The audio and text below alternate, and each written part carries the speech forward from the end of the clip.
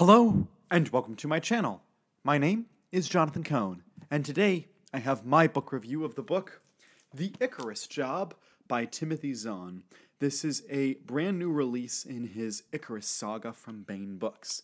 This is the third book in the series, but it's the third book published by Baen in the series. And just to do a quick catch-up on the series, back in the late 90s, I think it was 1998, he published the novel The Icarus Hunt, one of his best-selling novels outside of Star Wars. It was a USA Today bestseller. It was a pretty popular book for him. And it was known for its puzzle box mystery stuff, and it was pretty entertaining. And for years, Zahn had been trying to figure out what he would do next with the series. And so he finally figured out what he would do next, and he switched publishers over to Baen, and so he's focusing on different characters, but the characters from the original novel still pop in and stuff. But you have the first book in the series came out about 2 years ago, titled The Icarus Plot, and then you had the book that came out at the end of last year, titled The Icarus Twin. And then the book that just came out this week is The Icarus Job.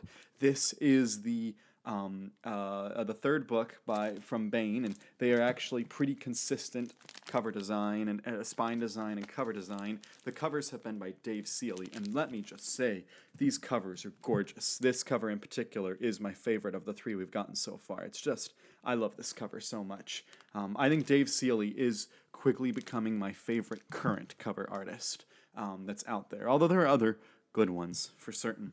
But anyway, this is the third book in the Icarus series. It basically follows these two characters, Gregory Rourke and Celine, who are basically, they used to be trailblazers and bounty hunters, and now they work for the Icarus Group. This is a secret government group that is works specifically on trying to find portals, the Icarus portals. And they're trying to find these portals because they allow them to travel throughout the galaxy, they allow them to make travel faster, and they also are fighting against this group called the Path, or the Pathnuith.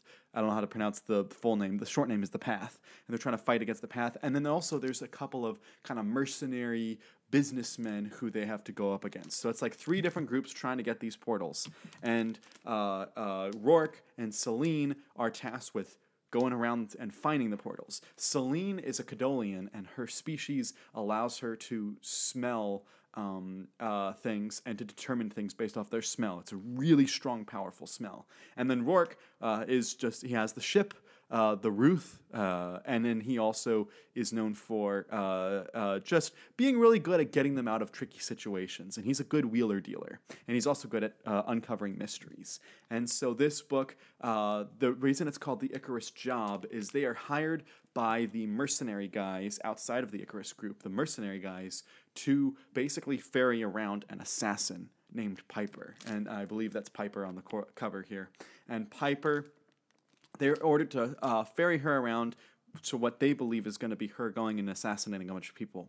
But what it turns out is she's actually on the run because there are people who want to murder her. And so it kind of, the assassin becomes the assassinated, and they try to protect her type thing. And the story just goes off the rails. And at the same time, they're also trying to either save a portal that they know where it is and also uncover another portal. So it's still got the portal game going on here. And this book, I feel like, is the least... it feels the least tense of the three books. The first book had a really epic finale of action, of when they figured out what was going on at the end of the book. There was just, the last 70 pages was just epicness throughout. And then you had the book The Icarus Twin, where the last, I'd say 50 to 70 pages was just so twisty, it just messed with my mind as I was reading it. Like, the twists and turns in this book are completely crazy and ridiculous.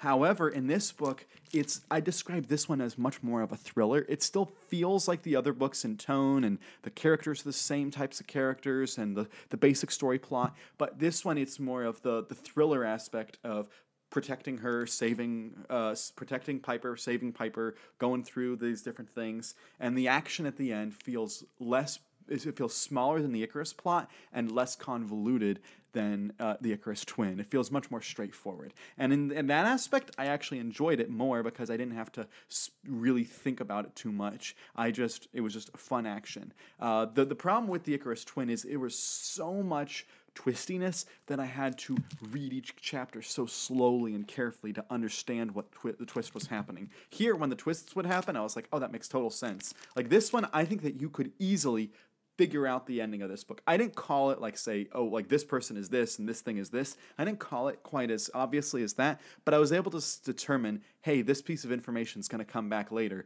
This piece of information is going to come back later. I was able to do that throughout the book. And so I think that this is the easiest mystery to solve and is the least puzzle boxy of the books.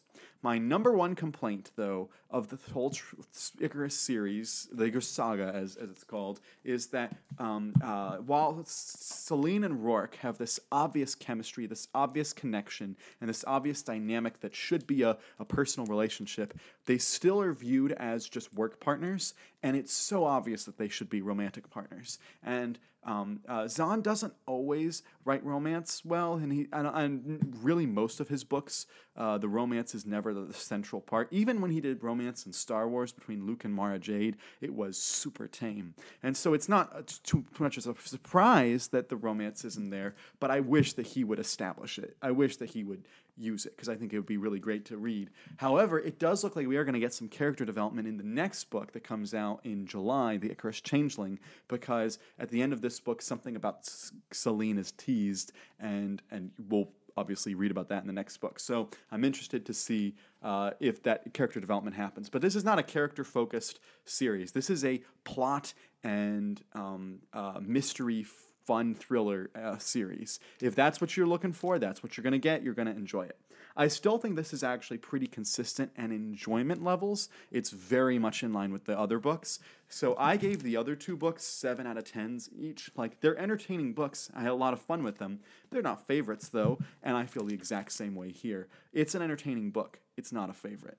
And even Icarus Hunt, the original novel, I'd still put it in the same category of about a 7 out of 10-ish. So it's remarkable that he is so consistent in writing 7 out of 10 quality books, even though there's like 4 in the series now. So we have the Icarus Changeling, which comes out in July. We have the Icarus Needle that comes out in December. And then sometime after that, we don't know when, sometime after that, we have the finale, which is Icarus Legacy. And I'm excited to read all of those when they come out. Special thanks to Baen Books, who did send me an advance copy. This was part of the advance copies that they sent me in the month of March. So thank you, Baen, for sending me this.